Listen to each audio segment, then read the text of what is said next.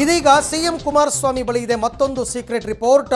ಹಾಗಾದರೆ ಈ ಸೀಕ್ರೆಟ್ ರಿಪೋರ್ಟ್ನಲ್ಲಿ ಏನಿದೆ? ಪಬ್ಲಿಕ್ ಟಿವಿಯಲ್ಲಿ ಕುಮಾರಣ್ಣನ ಸೀಕ್ರೆಟ್ ಲೆಕ್ಕಾಚಾರ ಕೆಲವೇ ಕ್ಷಣದಲ್ಲಿ.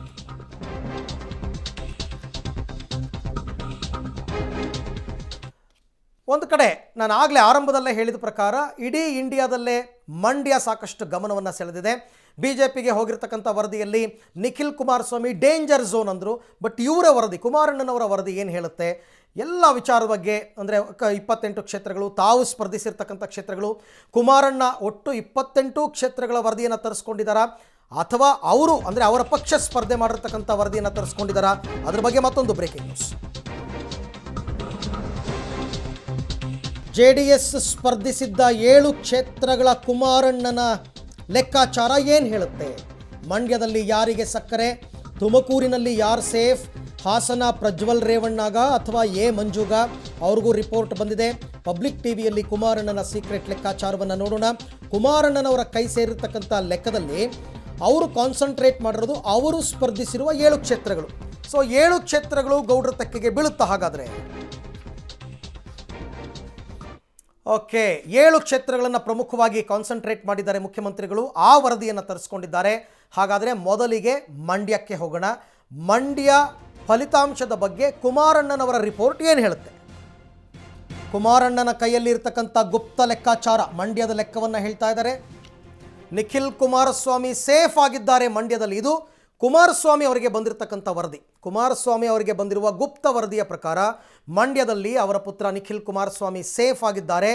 1 ಲಕ್ಷಕ್ಕಿಂತ ಹೆಚ್ಚು ಅಂತರದ ಗೆಲುವನ್ನು ನಿರೀಕ್ಷೆ ಇಟ್ಕೊಂಡಿದ್ದಾರೆ ಮುಖ್ಯಮಂತ್ರಿ ಕುಮಾರಸ್ವಾಮಿ. ಬಿಜೆಪಿಗೆ ಹೋಗಿರುವ ರಿಪೋರ್ಟ್ನಲ್ಲಿ ಸುಮಲತಾ ಅಂಬರೀಷ್ ಅವರು ಸೇಫ್ ಝೋನ್ನಲ್ಲಿದ್ದರೆ, ಕುಮಾರಸ್ವಾಮಿ ಅವರಿಗೆ ಬಂದಿರತಕ್ಕಂಥ ಗುಪ್ತ ವರದಿಯಲ್ಲಿ ನಿಖಿಲ್ ಕುಮಾರಸ್ವಾಮಿ ಸೇಫ್ ಆಗಿದ್ದಾರೆ. 1 ಲಕ್ಷಕ್ಕೂ ಹೆಚ್ಚು ಅಂತರದ ಗೆಲುವನ್ನು ನಿರೀಕ್ಷೆ ಮಾಡಿದ್ದಾರೆ. ಹಾಗಾಗಿ ಕುಮಾರಸ್ವಾಮಿ ಅವರಿಗೆ ಅವರು ಆ ರಿಪೋರ್ಟ್ ಬಗ್ಗೆ ತಲೆ ಕೆಡಿಸ್ಕೊಳ್ಳೋಕ್ಕಿಂತ ನಮಗೆ ಬಂದಿರೋ ವರದಿಯಲ್ಲಿ ನಾವು ಗೆದ್ದಿದ್ದೀವಿ ಅಂತ ಇದೆಯಲ್ಲ, ಸೊ ಆರಾಮಾಗಿರೋಣ ಅಂತ ಆರಾಮಾಗಿರಬಹುದು. ಮಂಡ್ಯದ ಲೆಕ್ಕಾಚಾರ, ನಿಖಿಲ್ ಕುಮಾರಸ್ವಾಮಿ ಸೇಫ್ ಆಗಿದ್ದಾರೆ. ಕುಮಾರಣ್ಣನ ಕೈಯಲ್ಲಿ ಇರ್ತಕ್ಕಂಥ ಲೆಕ್ಕಾಚಾರದ ಪ್ರಕಾರ 7 ಕ್ಷೇತ್ರಗಳಲ್ಲಿ ಸ್ಪರ್ಧೆ ಮಾಡಿದ್ರು. 21 ಕ್ಷೇತ್ರನ ಕಾಂಗ್ರೆಸ್ಗೆ ಬಿಟ್ಟುಕೊಟ್ಟು 7 ಕ್ಷೇತ್ರವನ್ನು BJP ಕಾಂಗ್ರೆಸ್ ತನ್ನ ತೆಕ್ಕೆಗೆ ತೆಗೆದುಕೊಂಡಿತ್ತು. ಸೊ ಹಾಗಾಗಿ ನಿಖಿಲ್ ಕುಮಾರಸ್ವಾಮಿ ಅವರು ಮಂಡ್ಯದಲ್ಲಿ ಸ್ಪರ್ಧೆಗೆ ಇಳಿದಿದ್ದರೂ ಕೂಡ ಭಾರೀ ಭಿನ್ನಮತ ಸೃಷ್ಟಿಯಾಗಿತ್ತು. ಯಾಕೆಂದರೆ ಕಾಂಗ್ರೆಸ್ನ ಬಂಡಾಯ ಅಭ್ಯರ್ಥಿಗಳು ಅಥವಾ ಅತೃಪ್ತ ನಾಯಕರು ನಿಖಿಲ್ ಕುಮಾರಸ್ವಾಮಿ ಅವರ ಪರವಾಗಿ ನಿಲ್ಲಲೇ ಇಲ್ಲ. ಅವ್ರು ಯಾರ್ಯಾರು ಅಂತಕ್ಕಂಥದ್ದು ಹೆಸರು ಬೇಡ, ಯಾಕೆಂದರೆ ಅವೆಲ್ಲ ತಮಗೆ ಗೊತ್ತಿದೆ. ಆದರೆ BJP ಮಾತ್ರ ಬಹಿರಂಗವಾಗಿ ಸುಮಲತಾ ಅವರಿಗೆ ಬೆಂಬಲವನ್ನು ಘೋಷಣೆ ಮಾಡಿತ್ತು. ಸುಮಲತಾ ಅವರು ಹೇಳ್ಕೊಂಡಿರೋ ಪ್ರಕಾರನೇ ಅವರ ಪರವಾಗಿ ರೈತ ಸಂಘದವ್ರು ನಿಂತರು, BJP ಅವರು ನಿಂತರು, ಸಂಪೂರ್ಣ ಕಾಂಗ್ರೆಸ್ನವರು ನನ್ನ ಪರವಾಗಿ ನಿಂತರು, ಕೆಲವು JDSನವರು ಕೂಡ ನನ್ನ ಪರವಾಗಿ ನಿಂತರು ಅಂತ ಸುಮಲತಾ ಅವರು ಹೇಳ್ಕೊಂಡಿದ್ದರು. ಸೊ ಇಷ್ಟೆಲ್ಲ ಆಗಿಯೂ ಕೂಡ 7 ಜನ ಶಾಸಕರು, 8 ಜನ ಶಾಸಕರು BJPಯವರು, 3 ಜನ ಮಂತ್ರಿಗಳು, ವಿಧಾನ ಪರಿಷತ್ ಸದಸ್ಯರು, ಹಾಲಿ ಸಂಸದರು ಎಲ್ಲರೂ JDSನವರೇ ಮಂಡ್ಯದಲ್ಲಿ ಇದ್ದಾರೆ. ಹಾಗಾಗಿ ಇಷ್ಟೆಲ್ಲ ಇರೋದ್ರಿಂದ ನಮ್ಮ ಶಕ್ತಿ ತುಂಬ ಜೋರಾಗಿದೆ. ನಾವು ಅಲ್ಲಿ ಶಕ್ತಿಗುಂದಿಲ್ಲ, ಶಕ್ತಿಯನ್ನು ಕಳ್ಕೊಂಡಿಲ್ಲ. ಹಾಗಾಗಿ ನಿಖಿಲ್ ಕುಮಾರಸ್ವಾಮಿ 1 ಲಕ್ಷಕ್ಕಿಂತ ಹೆಚ್ಚು ಅಂತರದ ಗೆಲುವನ್ನು ನಿರೀಕ್ಷೆ ಮಾಡಿದ್ದಾರೆ. ಮಂಡ್ಯದಲ್ಲಿ ಅತಿ ಹೆಚ್ಚು ಮತದಾನವಾದ, ಇಡೀ ರಾಜ್ಯದಲ್ಲಿ ಅತಿ ಹೆಚ್ಚು ಮತದಾನ ಆಗಿರ್ತಕ್ಕಂಥದ್ದು ಮಂಡ್ಯದಲ್ಲಿ 80%ಗಿಂತ ಹೆಚ್ಚು ವೋಟಿಂಗ್ ಆಗಿದೆ. ಹಾಗಾಗಿ ಆ ವೋಟ್ಗಳೆಲ್ಲ ಯಾರ ಪರವಾಗಿ ತಿರುಗಿದೆ ಅಂತಕ್ಕಂಥದ್ದನ್ನು ಕಾದು ನೋಡಬೇಕು. ಮಂಡ್ಯ ಕ್ಷೇತ್ರದ ಫಲಿತಾಂಶ, ಕುಮಾರಣ್ಣನವರಿಗೆ ಬಂದಿರತಕ್ಕಂಥ ವರದಿಯಲ್ಲಿ ನಿಖಿಲ್ ಕುಮಾರಸ್ವಾಮಿ ಸೇಫ್ ಆಗಿದ್ದಾರೆ ಅಂತಕ್ಕಂಥ ರಿಪೋರ್ಟ್ ಸಿಗ್ತಾ ಇದೆ. ಇನ್ನು ಹಾಸನಕ್ಕೆ ಹೋಗೋಣ. ಹಾಸನದಲ್ಲಿ ಪ್ರಜ್ವಲ್ ರೇವಣ್ಣ ಅಭ್ಯರ್ಥಿ JDSನಿಂದ, ಮಂಜು BJP ಅಭ್ಯರ್ಥಿ. BJPಗೆ ಹೋದ ರಿಪೋರ್ಟ್ನಲ್ಲೂ ಕೂಡ ಪ್ರಜ್ವಲ್ ರೇವಣ್ಣ ಅವರೇ ಸೇಫ್ ಝೋನಲ್ಲಿದ್ದಾರೆ ಅಂತ ಬಂದಿತ್ತು. ಬಟ್ ಇಲ್ಲೇನು ಬಂದಿದೆ ನೋಡೋಣ ಬನ್ನಿ. ಓಕೆ, ಕುಮಾರಣ್ಣನ ಕೈಯಲ್ಲಿರ್ತಕ್ಕಂಥ ಗುಪ್ತ ವರದಿ ಹಾಸನದ ಲೆಕ್ಕಾಚಾರವನ್ನು ಹೇಳ್ತಾ ಇದೆ. ಪ್ರಜ್ವಲ್ ರೇವಣ್ಣ JDSನ ಅಭ್ಯರ್ಥಿ ಸೇಫ್, 2 ಲಕ್ಷಕ್ಕಿಂತ ಹೆಚ್ಚು ಅಂತರದ ಗೆಲುವನ್ನು ನಿರೀಕ್ಷೆ ಮಾಡಿದ್ದಾರೆ ಅಂತಕ್ಕಂಥದ್ದು. ಹಾಸನ ಹೌದು, 2-3 ಬೇರೆ ಬೇರೆ ರೀತಿಯಾದಂತಹ ವರದಿಗಳು ಬಂತು. ಎಲ್ಲ ಕಡೆಯಲ್ಲೂ ಕೂಡ ಪ್ರಜ್ವಲ್ ರೇವಣ್ಣ ಸೇಫ್ ಅಂತಕ್ಕಂಥ ರಿಪೋರ್ಟೇ ಬಂದಿದೆ. BJPಯವರು ಮಾಡಿಸಿರ್ತಕ್ಕಂಥ ರಿಪೋರ್ಟ್ ಕೂಡ ಅದನ್ನೇ ಹೇಳ್ತಾ ಇದೆ.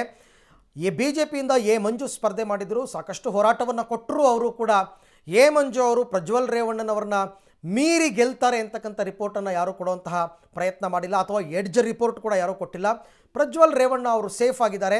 3 ಕ್ಷೇತ್ರ ಮಂಡ್ಯ, ಹಾಸನ, ತುಮಕೂರಲ್ಲಿ JDSಗೆ ಅತಿ ಹೆಚ್ಚು ಸೇಫೆಸ್ಟ್ ಪ್ಲೇಸ್ ಅಂದರೆ ಹಾಸನ. ಹಾಗಾಗಿ ಹಾಸನದಲ್ಲಿ ಪ್ರಜ್ವಲ್ ರೇವಣ್ಣ ಸೇಫ್ ಆಗಿದ್ದಾರೆ. 2 ಲಕ್ಷಕ್ಕಿಂತ ಹೆಚ್ಚು ಅಂತರದ ಗೆಲುವನ್ನು ನಿರೀಕ್ಷೆ ಮಾಡಿದ್ದಾರೆ. ಈ ಹಿಂದೆ ಈ ಕ್ಷೇತ್ರವನ್ನು ದೇವೇಗೌಡರು ಪ್ರತಿನಿಧಿಸ್ತಾ ಇದ್ದರು. ತಮ್ಮ ಮೊಮ್ಮಗನಿಗೋಸ್ಕರ ದೇವೇಗೌಡರು ಕ್ಷೇತ್ರ ತ್ಯಾಗವನ್ನು ಮಾಡಿ ತುಮಕೂರಿಗೆ ಬಂದರು. ಹಾಸನದಲ್ಲಿ ರೇವಣ್ಣ ಅವರ ಪುತ್ರ ಪ್ರಜ್ವಲ್ ರೇವಣ್ಣ ಸ್ಪರ್ಧೆ ಮಾಡಿದ್ರು. JDSನ ಭದ್ರಕೋಟೆ ಹಾಸನ. ಹಾಗಾಗಿ ಅಲ್ಲಿ ಮಂಡ್ಯದ ರೀತಿಯಲ್ಲಿ ಇಲ್ಲ ಪರಿಸ್ಥಿತಿ. ಹಾಸನದಲ್ಲಿ ದೇವೇಗೌಡರ ಕೈ ಹಿಡಿದಿದ್ದಾರೆ, ಪ್ರಜ್ವಲ್ ರೇವಣ್ಣ ಕೈ ಹಿಡಿದಿದ್ದಾರೆ. ಒಬ್ಬ ಯೂತ್ ಐಕಾನ್ ಬೇಕು ಅಂತಕ್ಕಂಥ ಆಸಕ್ತಿ ಅವರಲ್ಲಿತ್ತು. ಮಂಜು ಅವರ ವಿಚಾರದಲ್ಲಿ ಹಾಗಾಗಲ್ಲ. ಯಾಕೆಂದರೆ ಮಂಜು ಅವರು ಚುನಾವಣೆಯ ತನಕನೂ ಕೂಡ ಕಾಂಗ್ರೆಸ್ನಲ್ಲಿದ್ದಂಥವರು. ಏಕಾಏಕಿ ಕಾಂಗ್ರೆಸ್ನಿಂದ ಅವರು BJPಗೆ ಬರ್ತಾರೆ. BJPಯಲ್ಲಿ ಟಿಕೆಟ್ ತಗೊಂಡು ಸ್ಪರ್ಧೆ ಮಾಡ್ತಾರೆ.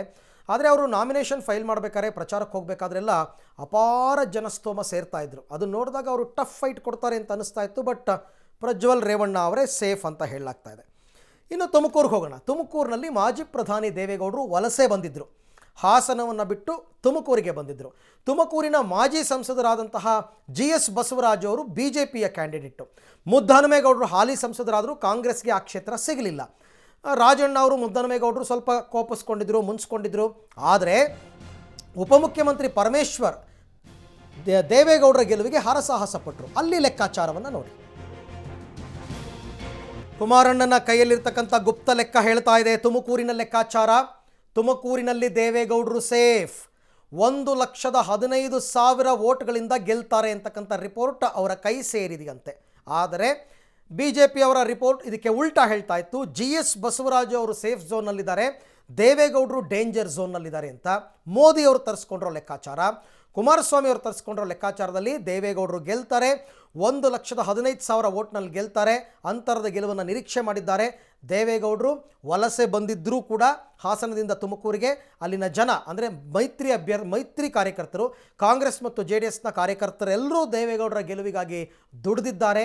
ಹಾಗಾಗಿ ದೇವೇಗೌಡರ ಗೆಲುವು ನಿಶ್ಚಿತ ಅಂತಕ್ಕಂಥದ್ದು ಈಗ ಬರ್ತಾ ಇರತಕ್ಕಂಥ, ಅಂದರೆ ಕುಮಾರಸ್ವಾಮಿ ಅವರಿಗೆ ಈಗ ಸಿಕ್ಕಿರ್ತಕ್ಕಂಥ ವರದಿ ಹೇಳ್ತಾ ಇದೆ.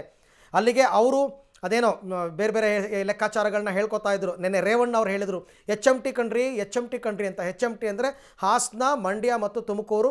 ಕುಮಾರಸ್ವಾಮಿ ಅವರಿಗೆ ಬಂದಿರುವಂತಹ ರಿಪೋರ್ಟ್ ಪ್ರಕಾರ ಈ 3 ಕ್ಷೇತ್ರಗಳು JDSಗೆ ಸೇಫ್ ಆಗಿದೆ.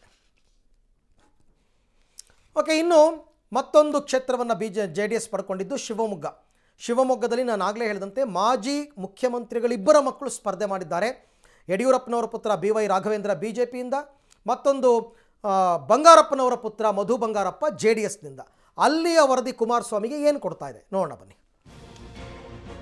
ಕುಮಾರಣ್ಣನ ಕೈಯಲ್ಲಿ ಗುಪ್ತ ಲೆಕ್ಕ, ಶಿವಮೊಗ್ಗದ ಲೆಕ್ಕಾಚಾರ ಕೊಡ್ತಾ ಇದ್ದೀವಿ. ಕುಮಾರಸ್ವಾಮಿ ಅವರ ಕೈ ಸೇರಿರ್ತಕ್ಕಂಥದ್ದು. ಮಧು ಬಂಗಾರಪ್ಪ JDS ಅಭ್ಯರ್ಥಿ ಸೇಫ್ ಆಗಿದ್ದಾರೆ. 50,000ಕ್ಕೂ ಹೆಚ್ಚು ಅಂತರದ ಗೆಲುವನ್ನು JDS ನಿರೀಕ್ಷೆ ಮಾಡ್ತಾ ಇದೆ. ಮಧು ಬಂಗಾರಪ್ಪನವರು ಗೆಲ್ತಾರೆ ಅಂತಕ್ಕಂಥದ್ದು. BJPಗೆ ಹೋದಂತಹ ರಿಪೋರ್ಟ್ನಲ್ಲಿ BY Raghavendra safe ಝೋನ್ನಲ್ಲಿದ್ದರು, Madhu Bangarappa danger ಝೋನ್ನಲ್ಲಿದ್ದರು. ಆದರೆ JDSಗೆ ಬಂದಿರತಕ್ಕಂಥ ವರದಿಯ ಪ್ರಕಾರ ಮಧು ಬಂಗಾರಪ್ಪನವರೇ ಸೇಫ್ ಝೋನ್. ರಾಘವೇಂದ್ರ ಅವರ ವಿರುದ್ಧ 50,000ಕ್ಕೂ ಹೆಚ್ಚು ಮತಗಳ ಅಂತರದಲ್ಲಿ ಗೆಲ್ತಾರೆ ಅಂತ ಕುಮಾರಸ್ವಾಮಿ ಅವರಿಗೆ ಸಿಕ್ಕಿರ್ತಕ್ಕಂಥ ರಿಪೋರ್ಟ್ ಇದು. ಯಾಕೆ ಅಂತಂದರೆ ಮೊದಲ ಹಂತದ ಮತದಾನ ಮುಕ್ತಾಯವಾದ ಬಳಿಕ ಕುಮಾರಸ್ವಾಮಿ, ದೇವೇಗೌಡರು, DK ಶಿವಕುಮಾರ್ ಹೀಗೆ ದೊಡ್ಡ ದೊಡ್ಡ ಘಟಾನುಘಟಿ ನಾಯಕರೆಲ್ಲ 3-4 ದಿನಗಳ ತನಕ ಶಿವಮೊಗ್ಗದಲ್ಲಿ ಬೀಡುಬಿಟ್ಟಿದ್ರು. DK ಶಿವಕುಮಾರ್ ಏನೇನೋ ಚೇಂಜ್ ಮಾಡಿದ್ರು, ದುಶ್ಮನಿಗಳಾಗಿದ್ದವ್ರನ್ನ ದೋಸ್ತಿಗಳಾಗಿ ಮಾಡಿದ್ರು ಭದ್ರಾವತಿಯಲ್ಲಿ. ಹಾಗಾಗಿ ಆ ಲೆಕ್ಕಾಚಾರವನ್ನು ಆಧಾರವಾಗಿಟ್ಕೊಂಡು ಇಲ್ಲಿ ನಮಗೆ ಈ ಸರ್ತಿ ಆಮೇಲೆ ಮಧು ಬಂಗಾರಪ್ಪನವರಿಗೆ ಅನುಕಂಪದ ಓಟ್ಗಳು ಬೀಳ್ತವೆ. ಯಾಕೆಂದರೆ ಕಳೆದ ಬಾರಿ ಸೋತಿದ್ರು ಅಂತಂದ್ಬಿಟ್ಟು ಈ ಎಲ್ಲ ಲೆಕ್ಕಾಚಾರಗಳನ್ನ ಇಟ್ಕೊಂಡು ಮಧು ಬಂಗಾರಪ್ಪ ಸೇಫ್ ಆಗಿದ್ದಾರೆ. ಶಿವಮೊಗ್ಗದಲ್ಲಿ 50,000ಕ್ಕೂ ಹೆಚ್ಚು ಅಂತರದ ಗೆಲುವನ್ನು ಕಂಡಿದ್ದಾರೆ.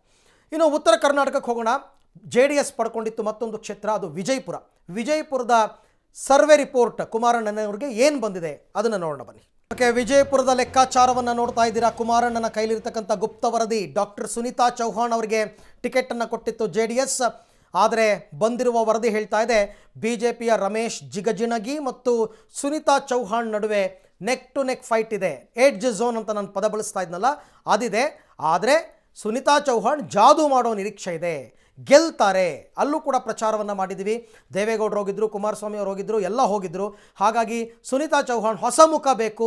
ರಮೇಶ್ ಜಿಗಜಿಣಗಿ ಅವರು ಸಾಕಷ್ಟು ಸರ್ತಿ ಗೆದ್ದಿದ್ದಾರೆ, ಸೊ ಬೇಡ, ಹೊಸ ಮುಖಕ್ಕೆ ಮಣೆ ಹಾಕೋಣ, ಜೊತೆಗೆ JDS ಅಧಿಕಾರದಲ್ಲಿ ರಾಜ್ಯದಲ್ಲಿರೋದ್ರಿಂದ ನಾವು ಅವರಿಗೆ ಮಣೆ ಹಾಕೋದು ಒಳ್ಳೆಯದು ಅಂತ ಜನ ಥಿಂಕ್ ಮಾಡಿರಬಹುದು, ವರದಿ ಕೊಟ್ಟಿರಬಹುದು. ಹಾಗಾಗಿ ಕುಮಾರಣ್ಣನ ಕೈಯಲ್ಲಿರ್ತಕ್ಕಂಥ ಗುಪ್ತ ಲೆಕ್ಕದ ಪ್ರಕಾರ ವಿಜಯಪುರ 50-50 ಲೆಕ್ಕಾಚಾರವನ್ನು ಕೊಟ್ಟಿದ್ರು ಕೂಡ ಸುನಿತಾ ಚೌಹಾಣ್ ಜಾದು ನಿರೀಕ್ಷೆಯನ್ನು ಮಾಡ್ತಾ ಇದ್ದಾರೆ. ಕುಮಾರಣ್ಣನವರ ಕೈ ಸೇರಿರ್ತಕ್ಕಂಥ ಗುಪ್ತ ವರದಿ 7 ಕ್ಷೇತ್ರಗಳ ಫಲಿತಾಂಶ ಏನಾಗುತ್ತೆ ಅನ್ನೋದ್ರ ಬಗ್ಗೆ ಕೂಡ ಮಾಹಿತಿಯನ್ನು ಕೊಟ್ವಿ. ಇದರ ಬಗ್ಗೆ ಮತ್ತಷ್ಟು ಮಾಹಿತಿಯನ್ನು ಪಡೆಯೋಣ. ನನ್ನ ಕೊಲೀಗ್ ರವೀಶ್ ನನ್ನ ಜೊತೆ ಇವಾಗ ಲೈವ್ ಜಾಯ್ನ್ ಆಗ್ತಾ ಇದ್ದಾರೆ. ರವೀಶ್, ಮತ್ತೆ ಹಾಗೆ ಅನಿಸ್ತಾ ಇದೆ, ಈಗ BJPಗೆ ಹೋಗಿರ್ತಕ್ಕಂಥ ರಿಪೋರ್ಟ್ ಅವ್ರಿಗೆ ಫೇವರ್ ಆಗಿದೆ, JDSಗೆ ಬಂದಿರತಕ್ಕಂಥ ರಿಪೋರ್ಟ್ ಇವರಿಗೆ ಫೇವರ್ ಆಗಿದೆ. ಸೊ ಫಲಿತಾಂಶ ಅಧಿಕೃತವಾಗಿ ಬರೋ ತನಕ ಈ ಥರ ನಾವು ನೋಡ್ತಾ ಇರಬೇಕಾ ಅಂತ? ಖಂಡಿತವಾಗಿಯೂ ಕೂಡ ಅರವಿಂದ್, ಯಾಕೆಂದರೆ ಮೊದಲೇ ಹೇಳಿದಂತೆ ಎಲ್ಲೋ ಒಂದು ಕಡೆ ಅವರವರ ಒಂದು ಲೆಕ್ಕದಲ್ಲಿ ಅವರಿಗೆ ಫೇವರ್ ಆಗಿರುತ್ತೆ. ಯಾಕೆಂದರೆ BJP ಒಂದು ಈಗಾಗಲೇ JDS ಸ್ಪರ್ಧೆ ಮಾಡಿರ್ತಕ್ಕಂಥ 7 ಕ್ಷೇತ್ರಗಳಲ್ಲಿ 5 ಕ್ಷೇತ್ರಗಳಲ್ಲಿ ಒಂದು ರೀತಿಯಲ್ಲಿ ಗೆಲ್ಲಬಹುದು ಅಂತ ಕೂಡ ನಿರೀಕ್ಷೆ ಇಟ್ಕೊಂಡಿದೆ. ಅದರಲ್ಲೂ ಕೂಡ 4 ಕೂಡ ಸೇಫ್ ಅಂತಲೂ ಕೂಡ ಪರಿಗಣಿಸಿದೆ.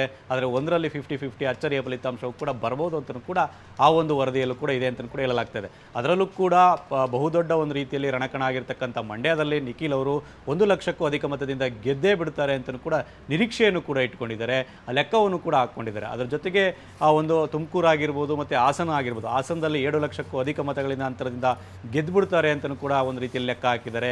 ತುಮಕೂರಲ್ಲಿ 1.15 ಲಕ್ಷ ಒಂದು ಅಂತರದಿಂದ ಕೂಡ ಗೆಲ್ತಾರೆ ಗೌಡ್ರು ಅಂತಲೂ ಕೂಡ ಲೆಕ್ಕ ಹಾಕಿದ್ದಾರೆ. ಇದ್ರ ಜೊತೆಗೆ ಪ್ರಮುಖವಾಗಿರ್ತಕ್ಕಂಥ ಶಿವಮೊಗ್ಗ ಕ್ಷೇತ್ರದಲ್ಲೂ ಕೂಡ ಯಡಿಯೂರಪ್ಪ ಅವರ ಪುತ್ರ BY ರಾಘವೇಂದ್ರ ವಿರುದ್ಧ ಮಧು ಬಂಗಾರಪ್ಪ ಗೆದ್ದುಬಿಡ್ತಾರೆ, 50,000ಕ್ಕಿಂತ ಹೆಚ್ಚು ಮತಗಳ ಅಂತರದಿಂದ ಗೆಲ್ತಾರೆ ಅಂತಲೂ ಕೂಡ ಒಂದು ರೀತಿಯಲ್ಲಿ ಕುಮಾರಣ್ಣನ ಲೆಕ್ಕದಲ್ಲಿದೆ. ಹಾಗಾಗಿ ವಿಜಯಪುರದಲ್ಲಿ ಎಲ್ಲೋ ಒಂದು ಕಡೆ ಅಚ್ಚರಿ ಫಲಿತಾಂಶ ಬರ್ಬೋದು. ಹಾಗಾಗಿ ಅದನ್ನು 50-50 ಕೂಡ ಇಟ್ಕೊಂಡಿದ್ದಾರೆ. ಈ 5 ಕ್ಷೇತ್ರಗಳಲ್ಲೂ ಕೂಡ JDS ಒಂದು ರೀತಿಯಲ್ಲಿ ಸಾಧನೆ ಮಾಡಿಬಿಡುತ್ತಾ ಅನ್ನೋದ್ರ ಬಗ್ಗೆ ಕೂಡ ನಿಶ್ಚಿತವಾಗಿ ಹೇಳಬೇಕು ಅಂದರೆ ಅದಕ್ಕೆ ಮೇ 23 ತನಕ ಕಾಯಲೇಬೇಕಾಗುತ್ತೆ. ಹಾಗಾಗಿ ಈ ರೀತಿಯ ಲೆಕ್ಕಗಳು ಕೂಡ ಇನ್ನೂ ಕಂಟಿನ್ಯೂ ಆಗ್ತಾ ಇರುತ್ತೆ. ಹಾಗಾಗಿ ಇದು ಮುಂದುವರಿದ ಭಾಗ ಅಂತಲೇ ಹೇಳ್ಬೋದು ಅರವಿಂದ್. ಒಂದು ಪಕ್ಷ ತರಿಸಿಕೊಂಡಿರುವಂತಹ ಗುಪ್ತ ವರದಿಯನ್ನು ಮತ್ತೊಂದು ಪಕ್ಷ ಎಷ್ಟು ಸೀರಿಯಸ್ ಆಗಿ ಕನ್ಸಿಡರ್ ಮಾಡುತ್ತಾ ಮಾಡಲ್ವಾ ಅಂತ ರವೀಶ್? ಖಂಡಿತವಾಗಿ ಕೂಡ ಇತ್ತೀಚಿನ ದಿನಗಳಲ್ಲಿ ಈ ಒಂದು ವರದಿಗಳಿಗೆ ಈ ಒಂದು ಲೆಕ್ಕಕ್ಕೆ ಬೆಲೆ ಇಲ್ಲದಂತ ಆಗ್ಬಿಟ್ಟಿದೆ.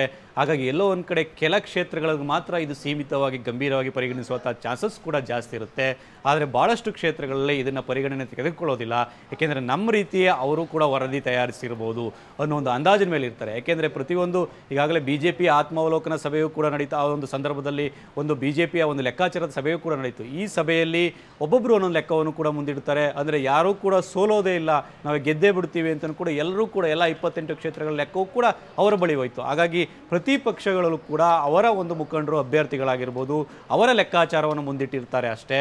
ಹಾಗಾಗಿ ಇದನ್ನು ಎಲ್ಲ ಪಕ್ಷಗಳು ಕೂಡ ಗಂಭೀರವಾಗಿ ಅಷ್ಟರ ಮಟ್ಟಿಗೆ ತೆಗೆದುಕೊಳ್ಳೋದಿಲ್ಲ ಅನ್ನೋ ಮಾತುಗಳು ಕೂಡ ದೊಡ್ಡ ಮಟ್ಟದಲ್ಲಿ ಕೇಳಿ ಬರ್ತಾ ಇದೆ ಅರವಿಂದ್. ಹಾಗಾದರೆ ರಾಜಕೀಯ ಪಕ್ಷಗಳು, ರಾಜಕೀಯ ನಾಯಕರು ಈ ವರದಿಯನ್ನು ತರಿಸ್ಕೊಳ್ಳೋದು ಯಾಕೆ ರವೀಶ್?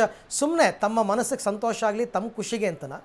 ಖಂಡಿತವಾಗಿಯೂ ಕೂಡ, ಯಾಕೆಂದರೆ ಈಗ ಈ ಬಾರಿ ಭಾಳಷ್ಟು ಫಲಿತಾಂಶ ಒಂದು ಗ್ಯಾಪ್ ಇರೋದ್ರಿಂದ ಹಾಗಾಗಿ ಅಲ್ಲಿ ತನಕವೂ ಕೂಡ ರಾಜಕಾರಣಿಗಳಿಗೆ ಇರೋದಕ್ಕಾಗೋದಿಲ್ಲ, ಬೇರೆ ಬೇರೆ ರೀತಿಯ ರಾಜಕಾರಣವೂ ಕೂಡ ಮಾಡಬೇಕಾಗತ್ತೆ.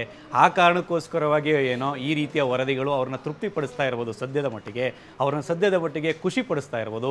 ಆದರೆ ನಿಜವಾಗಿಯೂ ಕೂಡ ಈಗಾಗಲೇ ಮತದಾರ ತನ್ನ ಹಣೆ ಬರವನ್ನು ಕೂಡ ಈಗಾಗಲೇ ಅಭ್ಯರ್ಥಿಗಳ ಹಣೆ ಬರವನ್ನು ಕೂಡ ಆ ಬಾಕ್ಸ್ನಲ್ಲಿ ಹಾಕಿದ್ದಾನೆ. ಹಾಗಾಗಿ ಬಾಕ್ಸ್ ಓಪನ್ ಆಗಿರ್ತಕ್ಕಂಥದ್ದು ಮೇ 23ರಂದು ಬಾಕ್ಸ್ ಓಪನ್ ಆಗುತ್ತೆ. ಅಲ್ಲಿ ತನಕವೂ ಕೂಡ ಈ ರೀತಿಯ ವರದಿಗಳು, ಲೆಕ್ಕಗಳು ಮತ್ತು ಬೇರೆ ಬೇರೆ ರೀತಿಯ ಸರ್ವೆ ಈ ರೀತಿಯದು ನಡೀತಾನೆ ಇರುತ್ತೆ. ಹಾಗಾಗಿ 23ನೇ ತಾರೀಕು ತನಕ ಎಲ್ಲರೂ ಕೂಡ ಕಾಯಲೇಬೇಕಾಗುತ್ತೆ Arvind. Okay Ravish, thank you. ತಮ್ಮೆಲ್ಲ ಮಾಹಿತಿಗಾಗಿ ಧನ್ಯವಾದ.